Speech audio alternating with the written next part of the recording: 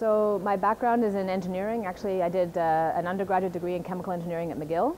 And after that, and a master's actually, where I started to become interested in a little bit in biological processes, possibly biomedical engineering. After having worked at Seagram's for some time in learning how to make whiskey, I decided to go back to school to study environmental science and engineering at Stanford University, where I learned a lot about bioremediation. And my current area of research is still in bioremediation.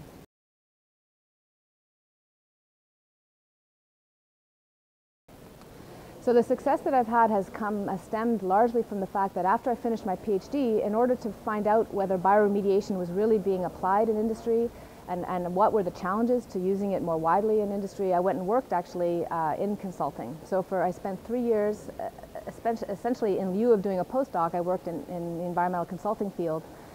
And subsequently, when I returned to academia, I had these fantastic links with industry from that time I had worked there.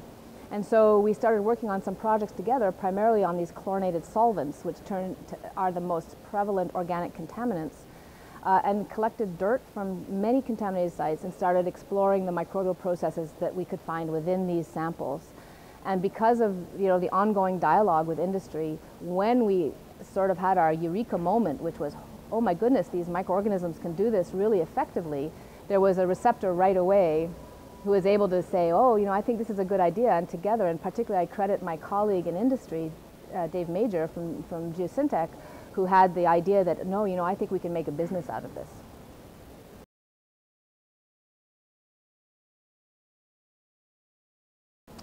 I think the regulatory hurdles were really, first of all, not exactly knowing what we needed to provide to meet the regulatory, or to get approval for these microorganisms to be used in bioremediation.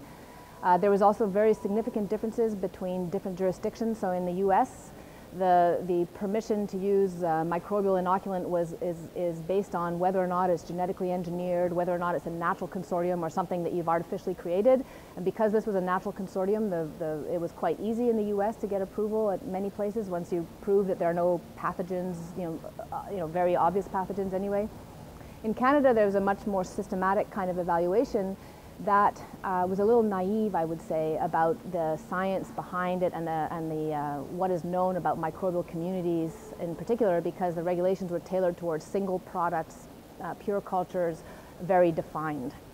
And so part of the challenge was really educating the people at Environment Canada and Health Canada about the challenges of growing and characterizing a mixed microbial inoculum, but at the same time that a mixed microbial inoculum could be a very risk-free kind of endeavor for remediation, because it's very much following the natural process.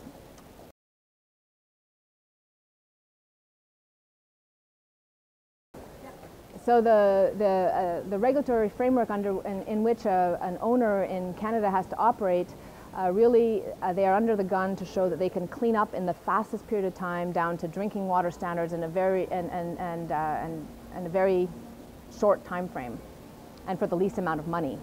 And it's not really conducive to use of bioremediation that probably takes a little bit longer. You may not clean up the water perfectly, or clean up the ground perfectly, but you're certainly doing it at much lower cost, much less disruptive, and you are destroying the contaminants with bioremediation, as opposed to, say, digging it up and hauling it away to a landfill where all you've done is move them to somewhere else and the problem is delayed. And so the sort of short-sightedness of the way the regulations are framed in Canada for owners of contaminated land to have to deal with this really quickly and in a very absolute kind of way has precluded the use of bioremediation in a lot of instances. Even though it's ongoing at many sites and actually can be a really effective low-cost remedy option, and when we're faced with so many different contaminated sites to deal with, one needs to prioritize them better. Those that are really presenting health risks and ecological risks should be addressed very aggressively, and those that aren't can be addressed with more passive technologies, including bioremediation.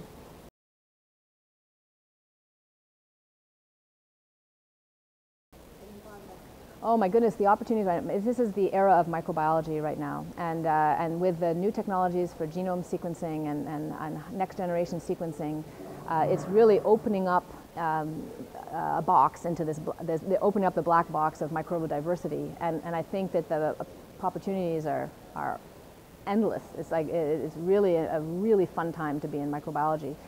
We can find novel traits, novel genes, novel microorganisms much more easily. We don't need to cultivate them in pure culture. We're appreciating now that you can actually study communities of microorganisms as they exist in the environment, and the tools that are being developed are allowing us to do that.